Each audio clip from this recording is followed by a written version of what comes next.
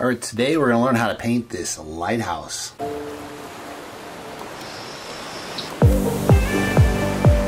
All right, the question of the day is, what is the most expensive lighthouse in the world? All right, today we're gonna do a painting of a lighthouse. All right, let's run through the colors. Cad yellow, primary yellow, Van Dyke brown, burnt sienna, quin red, pearly red, ultramarine blue, quin blue, phthalo green, Mars black, titanium white.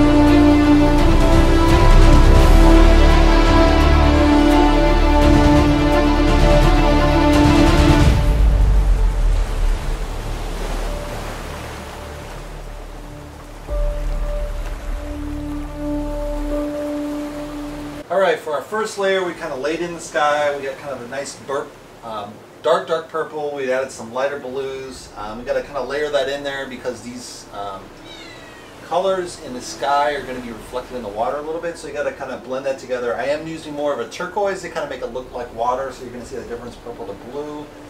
And over here we have kind of the night sky. Got like that really nice light background.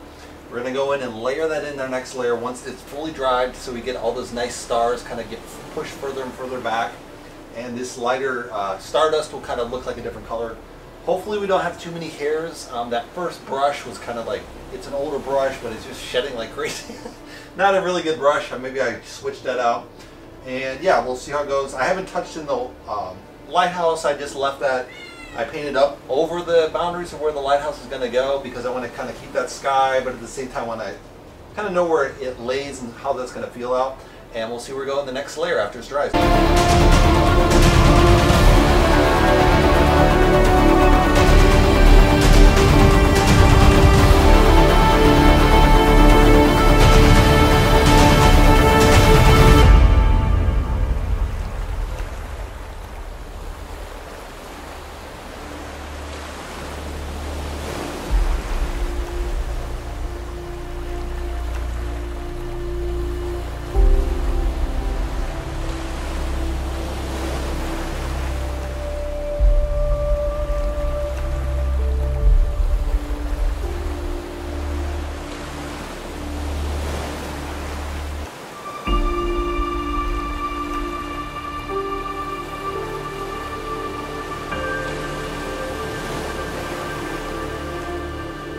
Alright, for the second layer we kind of added in more of kind of a light glaze on top of red and a blue, and we've sprayed in again the stars. We're going to have to coat that down again to kind of calm that down, more darker in this area, less stars. We've got some stars popping up here, so we need to thoroughly wipe those out and make sure we got some of the same colors. I need to pull this kind of purplish blue into the water below here so it's reflecting the sky. And hopefully if this layer is done this time, then we can do the lighthouse, but I'm just waiting till that's completely, really feels good and finished, and then we'll do that next layer. Alright, for this layer we're going to add in a light translucent layer on here to kind of push those stars back. We'll add a splash of white at the end to kind of brighten it up. We want to have colors coming in through there. Maybe we'll change it up with green to kind of give that more punch. We got to add some of these more colors in here, get rid of all the white spots, and then start adding in. I'm pretty sure this layer we're going to add in the lighthouse, so we'll see how it goes.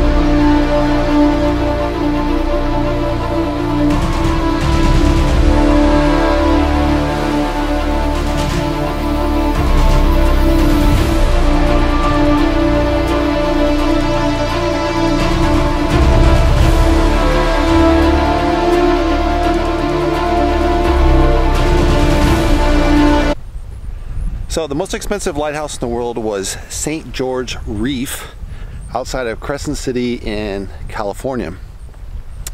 And it was basically the second lighthouse to be built on reef, which is extremely hard to build on. It's surrounded by sea and you have to ship everything in when it's quiet seas. They could only build it during the spring, summer, and during the winter they wouldn't build.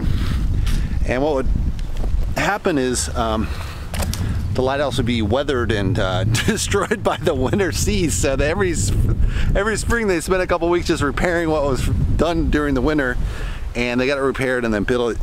It took from 1882 to 1892, so 10 full years to construct, and the cost was pretty expensive. It was $719,000 back in those days, so that's probably a couple million nowadays with inflation.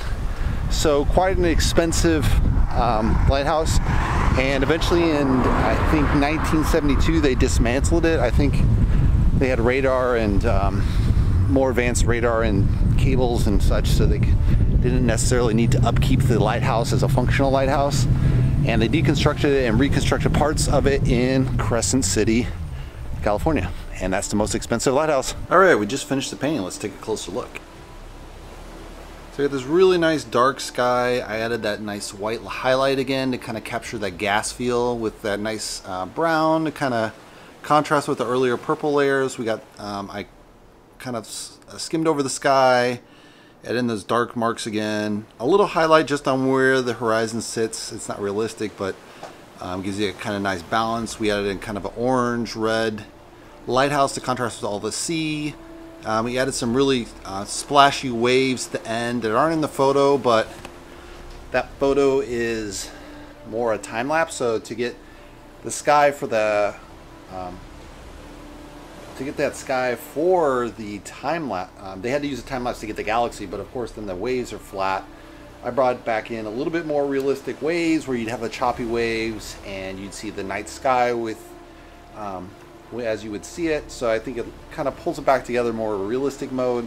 However, with the naked eye you really don't see galaxy, you just see stars. So I don't know how realistic it is, but I just thought it would look cool to combine a galaxy with an oceanscape and a lighthouse all in one. And I hadn't filmed any of my earlier lighthouses, so I thought that would be cool. I think it turned out pretty good. I think I could have got the horizon a little straighter maybe, but overall I think it's pretty solid. And got some of those colors from the night sky, not a lot, but it looks more blue-green, and then it has more of a rich blue in the top. But I think I can live with that. It does have a little bit of that blue in there, but not much, so you want that contrast, the green to the blue. You got that brown and the red, so you got really nice contrast, got nice centering with this lighthouse. Obviously there's an easy focal point, and at the same time you have this kind of nice galaxy crisscrossing the sky, which gives you a little bit of the motion to kind of zigzag up and down the painting. I probably could have added more reflections from the waves to kind of reflect that the galaxy a little bit, but I thought, I don't know if you'd see the galaxy or not in the waves. You might not, because they would blur out. So I decided to leave that and just add a couple spikes for waves and suggested the wave actions. Hopefully you guys like it. Give me a thumbs up. If you'd like to subscribe, you can subscribe below. And I'll see you on the next painting video. Thanks for watching, guys.